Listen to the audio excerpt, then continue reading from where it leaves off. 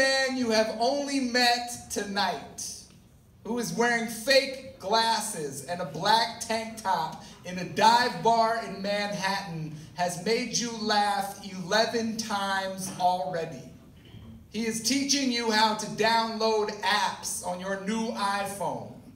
He is opening one and using his fingertip to scribble his name across the screen so you will remember it. And you allow your body to become a song that says, "Move closer." And when it first appears, you don't know how to name love.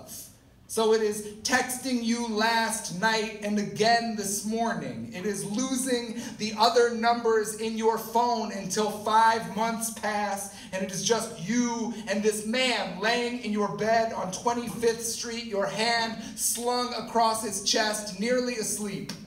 And there is a James Bond movie finishing on the TV.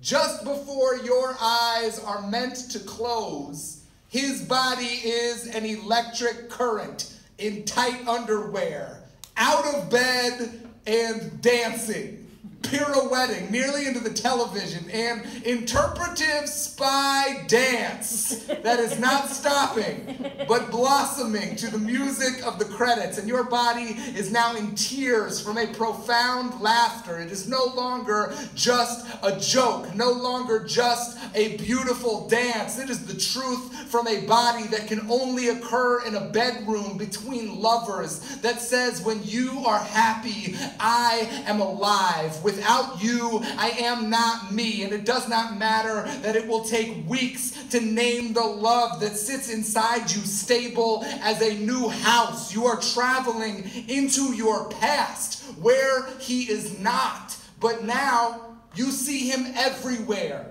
In the moving van at 9 years old, at 13 in the mirror and the bottle of pills. He was there in the arms of the first man to hold you and assure you were beautiful. He is not just dancing perfectly around your dresser and curtains in his underwear. He is doing it for you.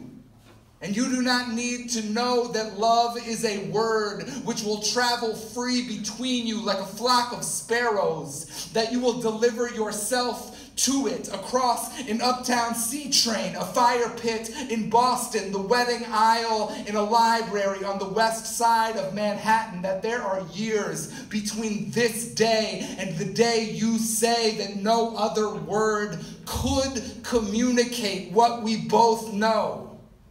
When you say, husband, because my life is my own and I wish to give it to you, because I wish to apologize, to forgive, to come home to you each night, husband, because it was true in a dive bar and in a bedroom, in an apartment that we share on a street where I walk around the block because we have just had a fight and I am coming home to you calm. I name you my husband to receive you, true today. Tomorrow, my husband, because I have spent my entire life climbing toward your name. Thank you.